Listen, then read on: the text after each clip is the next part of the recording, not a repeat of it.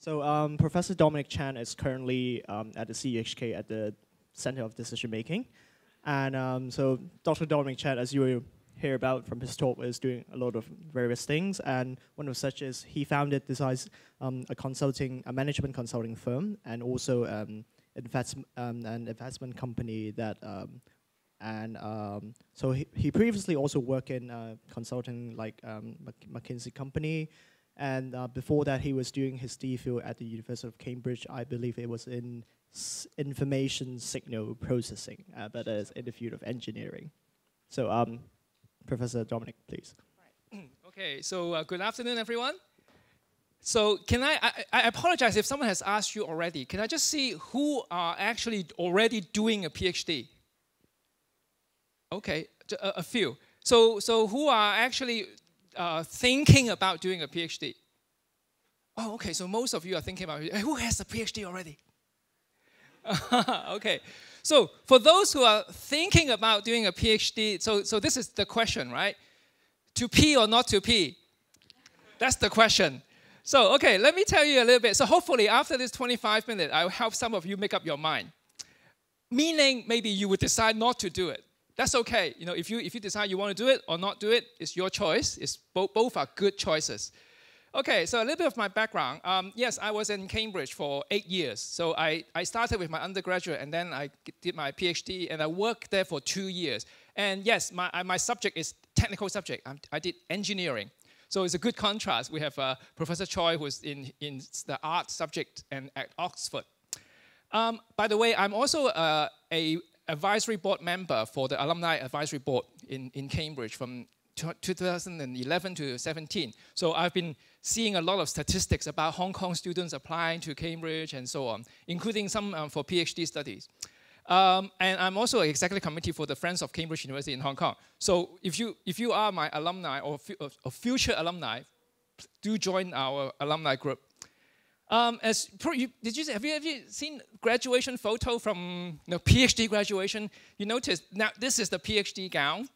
I just bought it this year. I mean, I had my PhD for more than 20 years, but I've never bought the PhD gown until this year, because after joining CUHK, now I do have opportunity where I need to wear a gown. You know, for the graduation and when you just sit on stage and be a dummy, while you watch the student get a degree. So now it's worth actually buying one. It's only just under £200.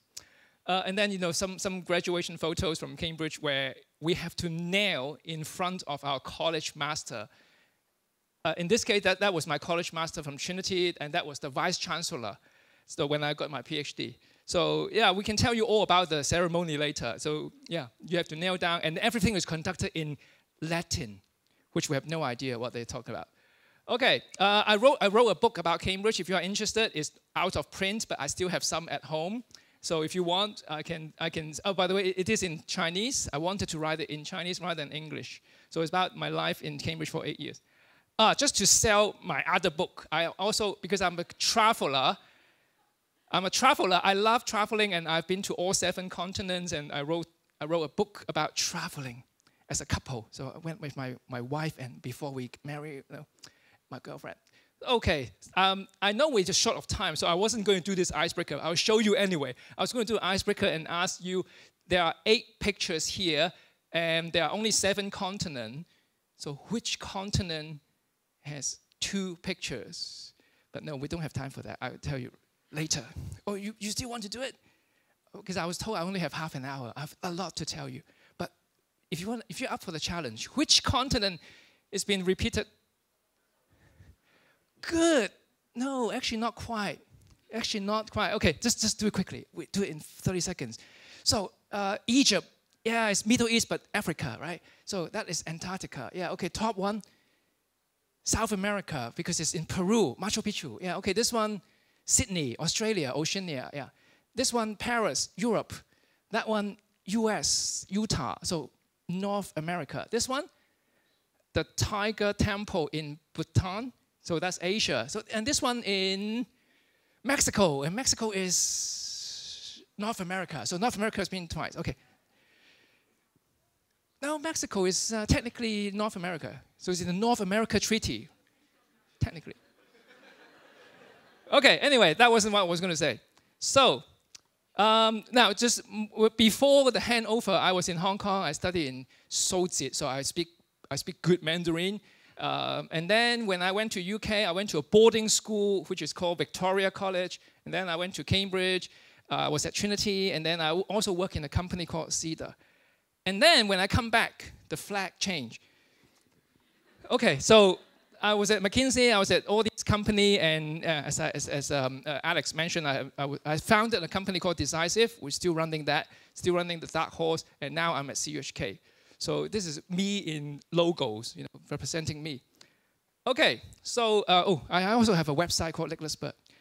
It started with myself, and then with my wife, and then I have a young son. So now this is the new logo. So it's about traveling, about life. So if you're interested, you can go to licklessbird.com and see all my travel photos. Okay, now go to the subject. I still have 25 minutes. What is a PhD? I mean, for those who are thinking about doing it, you must know what is a PhD. In Oxford, they call it DPhil. In the rest of the world, we call it PhD. What is a PhD? Doctor of Philosophy. No, actually, it's 你讀到趴喺度. Seriously, if you could read a PhD, you 讀趴喺度. Now that's the Chinese translation. It's called 趴喺度. But then for English, it's actually called permanent head damage. Yeah, once you do the PhD, that's it. Permanent head damage. You know what permanent is, right? It's not reversible. So you're damaged. So now why I did PhD? Now you probably can guess how old I am. But these are the cartoon or Japanese TV drama for kids that I watch. So they always have some sort of scientists. The scientists that make this superhero, the scientists that make that robot, the scientists, or in the future that make Doraemon or Ding Dong. I never call it Doraemon. So I'm teaching my son that this is Ding Dong, this is not Doraemon. So, and then I watch Gundam, more science, more fantasy about science, and wow, mechanicals, and wow, these are really great times. And then Macross. Anybody have watched these? Well, Gundam or Macross, and how come you have watched Macross? No, you look too young to have. Okay, from YouTube and things, right? So they always have science and scientists and all these super machines. And so when I was a kid, when I watched this, I wasn't a kid anymore. I was in my high school. So, we always love to become scientists. The person who invents things, who, I imagine myself wearing a white coat, lab coat, doing something crazy. So that's why I wanted to do a PhD. I've always wanted to do a PhD. So now this is what I found on Google. And I found a lot of this. And I share with you 2 of them. I think it's very, very true. So this is what my friends think I was doing. This is what my parents thought I was doing, the society, and my boss, meaning the PhD supervisor. They always think we are lazy, right? So, and then what I thought I was doing, but this is the reality. By the way, in PhD, you always have to have some sort of breakthrough, and it's very hard, and your experiment fail, and so you're very frustrated sometimes.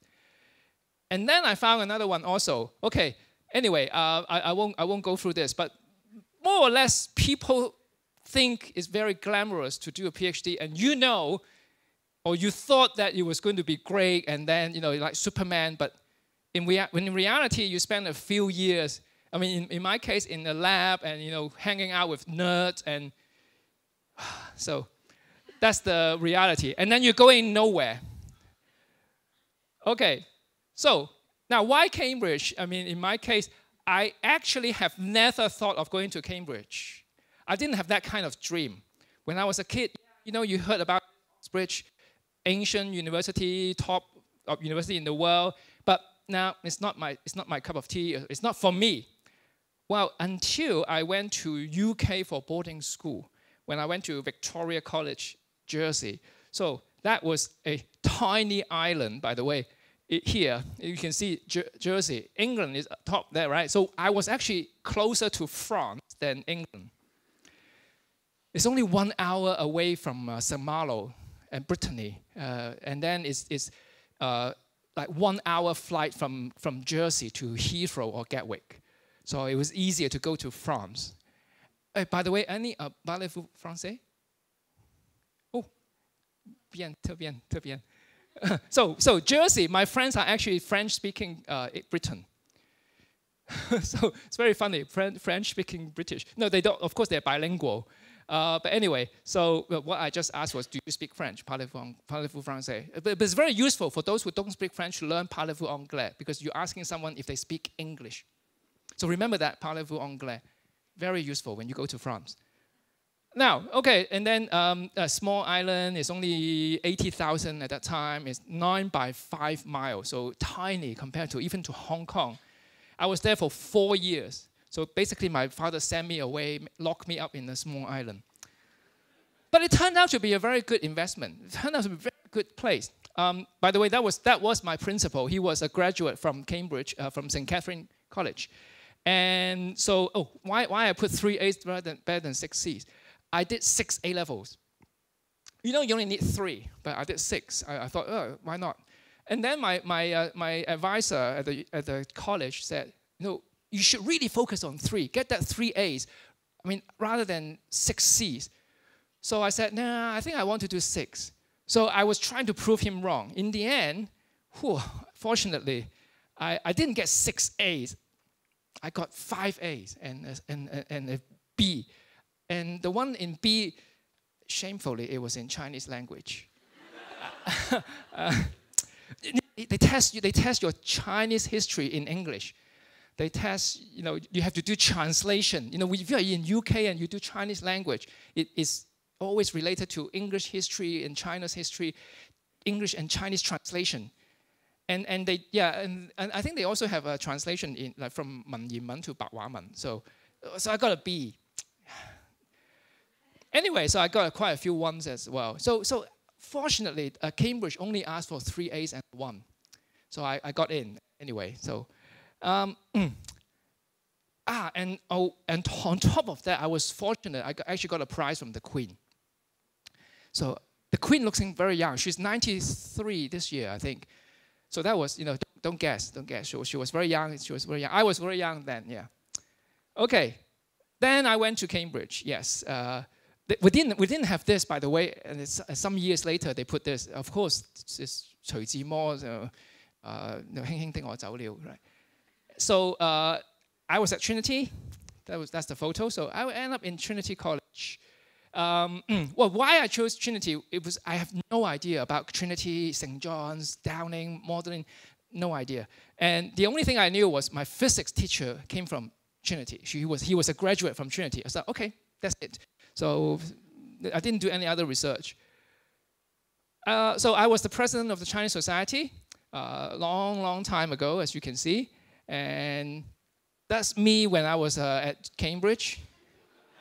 No, we were very, very influenced by郭富城銀湖 right? In 952神雕俠侶. Yeah. So that's why I had that kind of hair, and this is all these 學生王子 look, right? And this is the back of Trinity. Very nice place. If you've ever been there, and when you go punting and you sit on the grass and relax, that's one of the best places in Cambridge to rest. Okay, now, so I did my undergraduate there, and then I was thinking about doing my PhD. And so I started talking to the other friends who are already doing PhD, and without fail, every one of them said, when I asked them, so should I do a PhD? Everyone said, 做乜咁傻啊? No, seriously, they're all very discouraging. They say, are you sure? Have you thought about it clearly? Why would you want to do a PhD? So now, also, I mentioned I worked for 2 years before I start my PhD. So I applied for PhD scholarship. I was not successful, by the way, at first, because I didn't quite work out what I want to do, and so it actually took me a few years. But because of this childhood dream, I always wanted to do a PhD, so I didn't give up. I really, really worked hard. When I was working in the company, it was actually related to the research that I was doing later. And so on the third year, I applied and I got it. But I have never worked so hard for anything, not even chasing my wife. No, that was easy. So now the trying to get the scholarship for me was one of the things that I worked so hard. And I applied to Croce Foundation. I think a lot of you probably know. By the way, Croce Foundation is very, very good and generous organization. It supports students from Hong Kong applying for PhD and fellowship, postdoc and senior fellowship for professors to go on sabbatical to do something. And it's for Hong Kong citizens. So I think most of you will qualify. If you're doing a technical subject, that's where I got my PhD funding. So tonight we will have Director David Foster. He will be here with us for the dinner. So, yeah. Now, ups and downs of PhD. There are lots and downs. Not a lot of ups, actually. Well, to start with, you must have seen this picture, right? The purple is what a primary school student knows. And then, this is a circle of knowledge. So primary, purple. Green is like secondary school. University is this pink one. And then you start extending a little bit, maybe masters. And then for PhD, you're supposed to push the frontier of knowledge just a little bit. No, don't overkill yourself. When you're a PhD student, you're not going to break through knowledge by a lot. It's not possible. All they ask for is if you can push boundary of knowledge just a little bit. I've read the memorandum from Cambridge University. We talk about what does it mean to be qualified to get your PhD. Is any reasonable student who spend a reasonable amount of time within the 3 years can produce something, and push the frontier of knowledge or something like that. So any reasonable student spending 3 years of time to produce a reasonable breakthrough. That's it. Not looking for a major breakthrough. That's probably your postdoc or your work in the future. But even that is actually quite hard. Now, of course, in some places they expect you to finish in 3 years. And I have seen a lot of friends end up spending 4, 5, 6 years. It's not uncommon. It's not uncommon. I was told that actually for arts, for humanities subject, could be longer even. I don't know. But so 3 years minimum, the reality is usually more than 3 years. Now, I was a little bit fortunate. I finished my PhD 3 years and 3 months. But remember, I have worked in a company in similar field for 2 years. I mean, they gave me a lot of good foundation of all the technical knowledge and tools and methodology.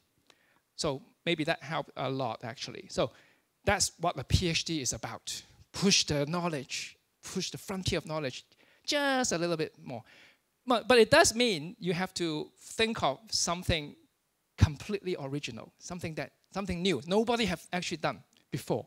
So you push the boundary a little bit. And you probably have seen this picture, no? I don't know why in Chinese we call PhD boxy. That's totally the reverse, because you start to know a lot about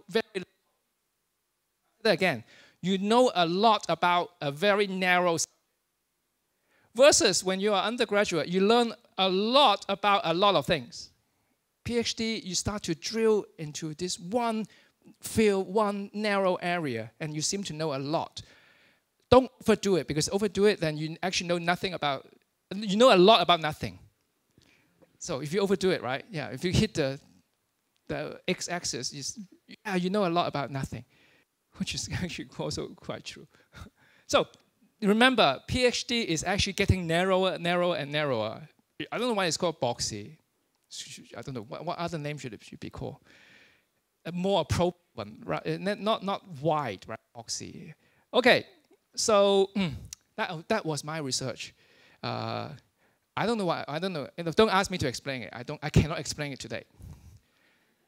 It has a lot of numbers and formulas.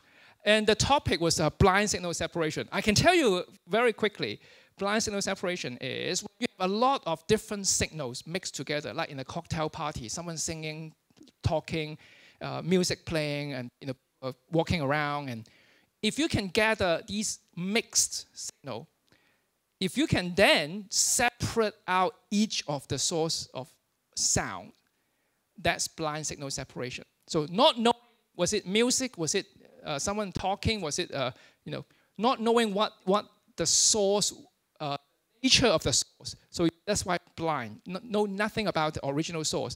And if you can separate out the mixed signal, that is blind signal separation. That was my topic. So I did something nobody have done before, and I ran an experiment to verify my, and they confirmed. So yes, I did something. I'm also glad to see someone is picking and now making some commercial use. Like if you have Alexa, with Amazon, have Echo, with Google, right?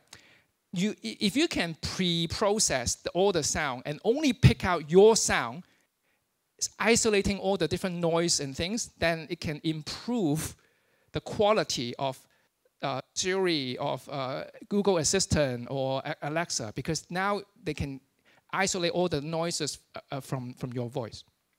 So that would be an application of blind signal separation. I've seen someone using my research to do that. And I thought, okay, that's good. So I did something useful, not only breakthrough knowledge, but actually someone was able to apply it in some real world.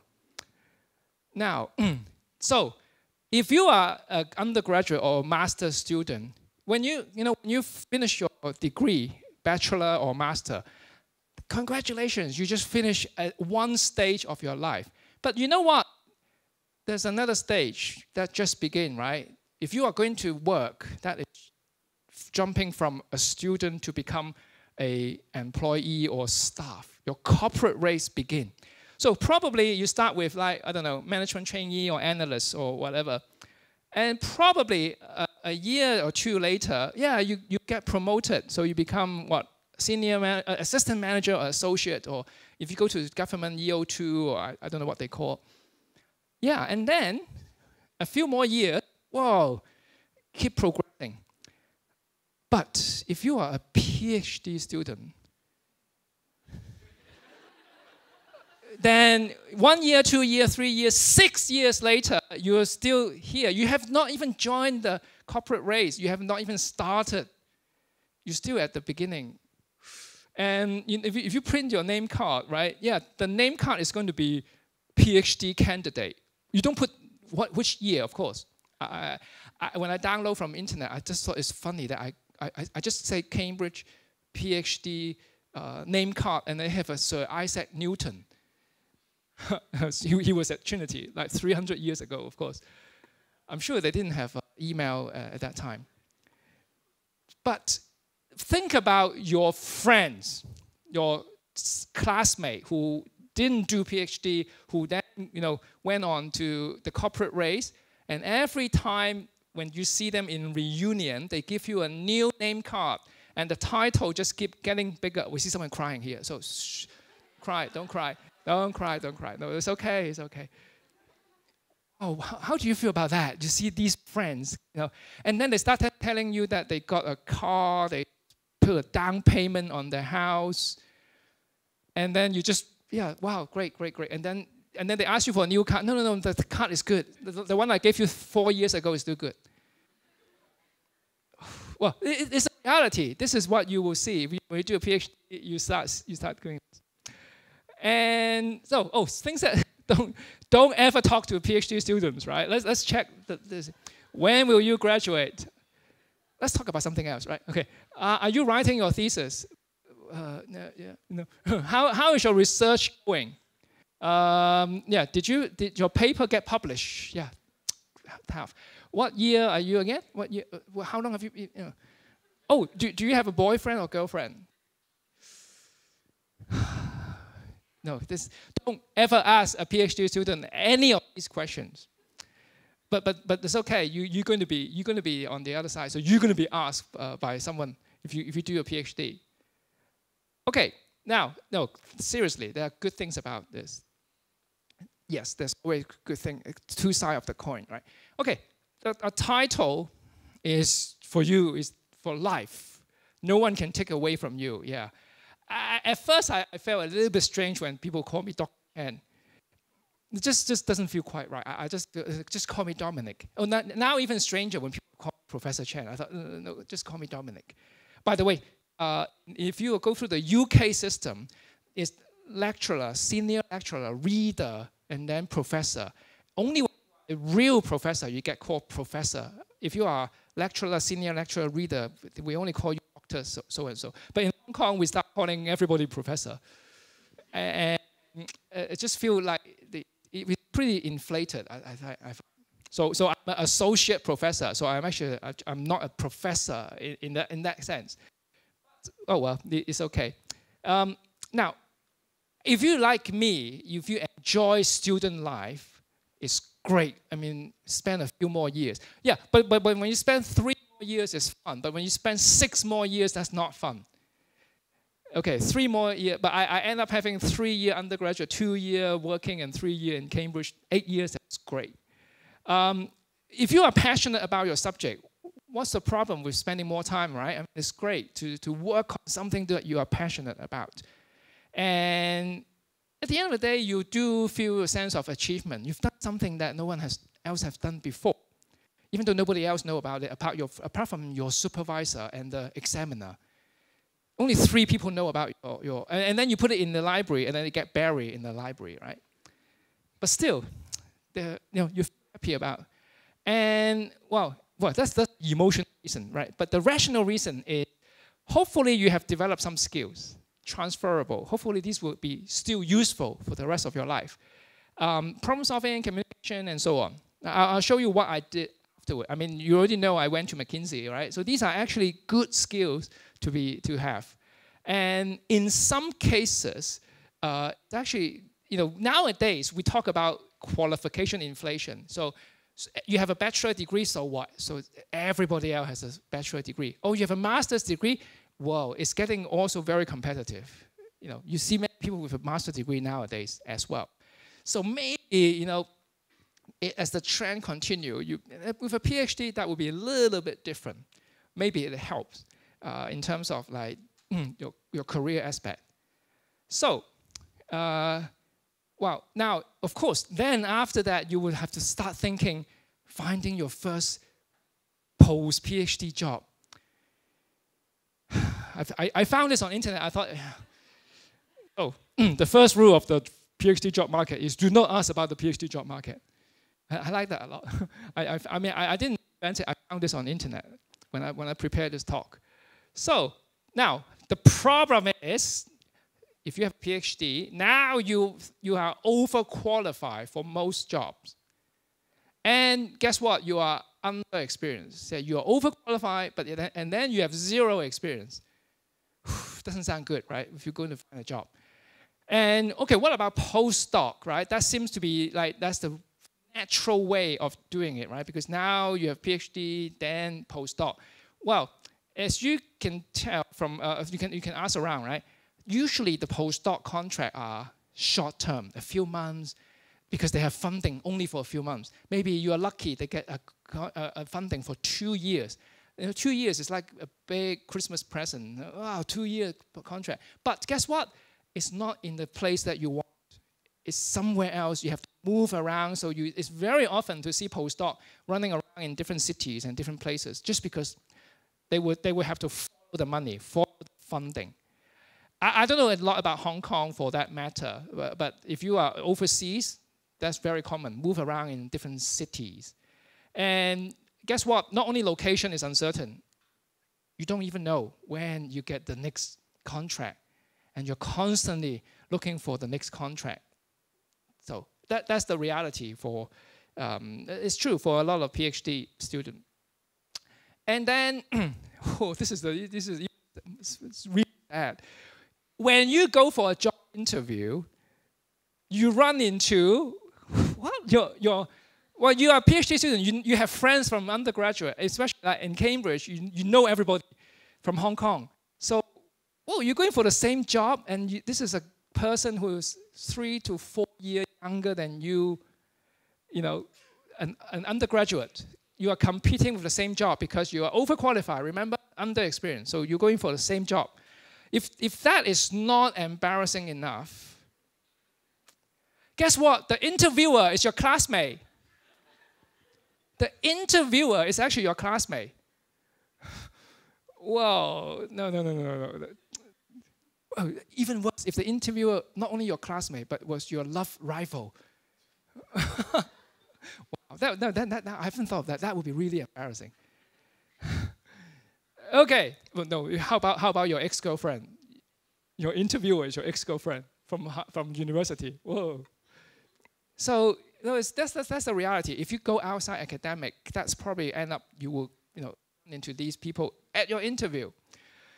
Okay, so it's not all bad. I mean, come on, it's not all bad. So I went to McKinsey, management consulting firm. Now, this is, apart from continuing in academic, which will highly, highly value your knowledge and skills and so on, that will be one natural path. Going to consulting, just so happened McKinsey really treasure your experience. So they do treat PhD graduate a little bit different than the undergraduate. We go through a different path. I won't bore you with a long story how I end up doing, because I was not thinking. It's just like I wasn't thinking going to Cambridge. I wasn't thinking going to McKinsey. I ended up going both. But it's a little bit by accident. Okay, maybe I'll do share quickly.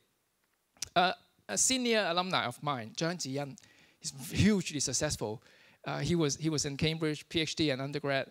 And then so he came back to Cambridge for vacation in Christmas. And he said, hey, do you want to go to McKinsey? I thought, what is that? He was already there. Then I said, no idea. So, okay, would you like to put your name down for this free lunch in Garden House Hotel, which is the best hotel in Cambridge? And for undergraduate, wow, going to the best hotel in Cambridge is like, whoa, okay. Yes, sign me up. So I went there. I wasn't going to be to apply. So there are 3 types of people going to lunch like this when a company comes to a hotel on the campus. Number 1 are those who are really serious about going to McKinsey. Number 2 are those who are like me, not really serious, but I respect the host, so I would dress smartly, but no tie, no jacket. Oh, but the one who are serious are really tie and suit and things, right? Then the 3rd type were the free rider there for the free lunch. And those who don't even respect the host, they really just whatever, and then just go and eat the food. Now, and when it comes to sit down at lunch, right, there are 3 different sitting areas. Number 1, who want to sit right next to the partners from the McKinsey. Well, I don't mind because I'm not nervous at all. So I actually sat right next to the guy, and I asked him what McKinsey does. So, but then the second area are those who are very serious, but they're under a lot of pressure. They don't want to sit right next to the partner. They just might say the wrong thing. So they will sit like enough to, close enough to make a conversation, but far enough to just eat and not pretending to be, don't look at me and things like that. And then for those who are the free rider for the free lunch, they sit on the end of the table. No, seriously, this is how it's done. So I ended up applying just for fun because I thought, wow, if I'm going to do a PhD, if I was going to do a postdoc, I better get some job interview experience. A low-risk way to get the job interview experience. And somehow I got in. And so I guess because I was not nervous at all, I went for the interview. It was tough, but then doesn't matter. I wasn't serious about it, so doesn't matter. And so I actually end up pretty relaxed about it. And so apparently I did okay. Then I got the offer. Now this is my girlfriend at that time, not my wife. My girlfriend at that time, she really hated corporation like this. It's the enemy of the good. I mean, okay, I would say it loud. These are evil company. Yeah. She didn't like any. She ended up doing an NGO, and you can see we're way half a globe apart now. But so she really hated it when I got the offer because I was seriously thinking about it. And then I actually told my supervisor, I said I was going to go back to Hong Kong to be a consultant, a management consultant. And then my professor said, you joined the dark side. You joined the dark side. Yeah, you know, postdoc, academic, pure and innocent and good. You know, consultant, iBanker, evil. You know, destroy the world. So, but what he didn't know was how powerful is the dark side. If you only knew the power of the dark side, that's your answer. It was 6 times more powerful than the light side. Based on the salary I was going to get for postdoc, and based on the salary I was going to get from McKinsey before bonus. Before bonus, I was going to get. And I was in my lab, I was looking at the postdoc. I was looking at my professor. I knew my professor wasn't making that much. No, but remember, I think in academic, it's very. So if I see my professor now, I have turned back. I turned back. Darth Vader didn't turn completely. I turned back to the light side. See, I'm now teaching at university, right? So I didn't turn completely, but it was very tempting, and I was tempted. In fact, yeah. So I temporarily went to the dark side. So and then after 1 year, so my then girlfriend actually also came back to Hong Kong. After 1 year, I got a raise. Sorry, how much time do I have? Oh, sorry, I'm already overrunning. Okay. Just finish the story. Yeah. So the first year when I got my pay rise, it was more than my girlfriend's annual salary. So the pay rise was more than her annual salary. So let me just go through a few more things. One last thing about. And then later on, I become a slasher. So I'm telling you, a consulting career starting point, and I end up being a slasher, which is what a lot of young generation love to do these days. Meaning, we do a lot of things. We don't do one thing. It's not a one career. It's a portfolio of career. I think this is the way that nowadays people like to work. So I end up being a professor of management consulting, corporate training, angel investor, and a writer. Now, I know we're running out of time, so my very last slide, I'm going to skip over all this. It's this one. So if you're going to do research, I wish you research in peace. So do we have time for questions? I don't know. I already overrun. Because I skipped a few. You probably wonder whether I put a rabbit, but no. So how much time we have for question? Okay, three questions. So yes, Zania.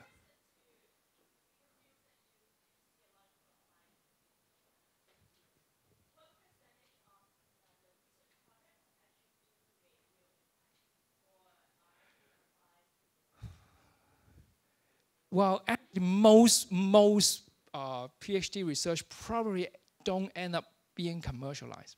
I don't know. I don't have the numbers, but my gut feel is most of them not ending up being commercialized. But the thing is, but the PhD students who later graduate, they learn a lot through the process. They do end up in a lot of interesting technical company. I have a few friends who become billionaire. I should have joined them instead of coming back to. Actually, yeah, they didn't tell me the other dark side. The tech startup was also more powerful. But anyway, so no, but I think not many of the research end up being really useful in the real. Maybe it's a matter of time, actually. Yeah. I'm just curious. Having said that, the dark side is so tempting. So what drove you back to the light side, and how do you think you're going to stay? What motivates that? Well, you see, I'm still a consultant, so I turn. So I'm still 1 foot in the dark side and then 1 foot in the light side. Now the funny thing is, if you think about it, right, if a professor who have been always a professor suddenly go to run a business, people say, "Wow, this guy turned good. They shouldn't be doing business." But you see a businessman, later on when they say, "Wow, I would like to give back to the society, so I will become a professor to teach people business." Wow, that's a saint, right? It's so unfair, right? It's so unfair. So, but then now, so I went the dark side, and then now come back, and they will say, "Yeah, that's great. This guy is turning back." But how dark do you think it actually is? Like no, this is just joking. Just joking. It's not. It's up to you. It's up to you. Yeah. I brought light to the dark side. Oh wow, thank you. See? No, it's up to you. up to you. No. I mean, actually, at 6:15, I'm going to give another talk with the Joint University Career Talk on Management Consulting. And I'm trying to encourage them to join the dark side. So it must be a good side to be on. Okay, so oh, sorry, we have two hands and.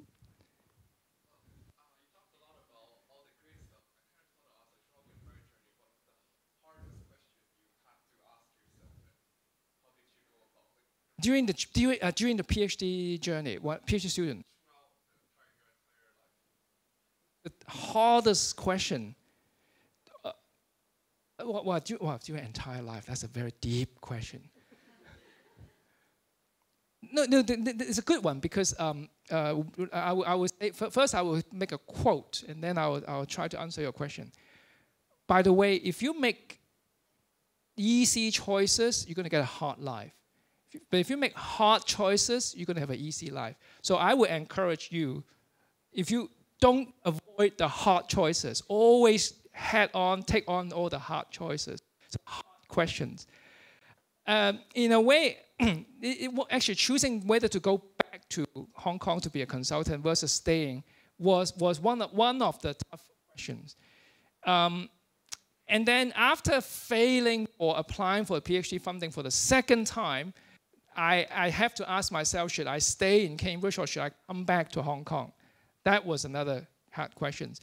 Coming back to Hong Kong in '97 was a very interesting question as well. I came before the handover. So I really thought long and hard, whether should I come back to work for McKinsey. I came back in January. Oh, it was 6 months before the handover. Was that a wise choice? Should I wait for another year? Yeah. Otherwise, the other choices in life would be, when should you have kids? I'm not young, and then my son is only 4 years old. Family decision, those are also tough ones, but more personal, however. Yeah. Maybe one last question and then.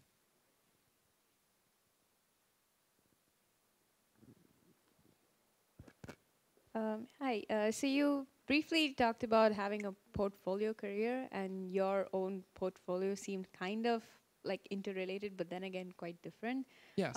So I was wondering, what sort of challenges did you face when you were, quote unquote, jumping different professions? Actually, I'm not jumping. In fact, I'm embracing them all at the same time.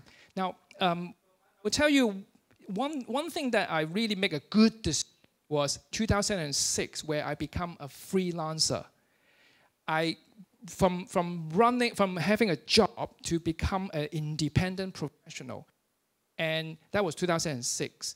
And so from then on, because I was an independent, I basically am my own boss. So I can use my skills in different area to, if you can make money using any kind of your skill. If you think about it, if you work in a company is only using one set of skills that is benefit to the company.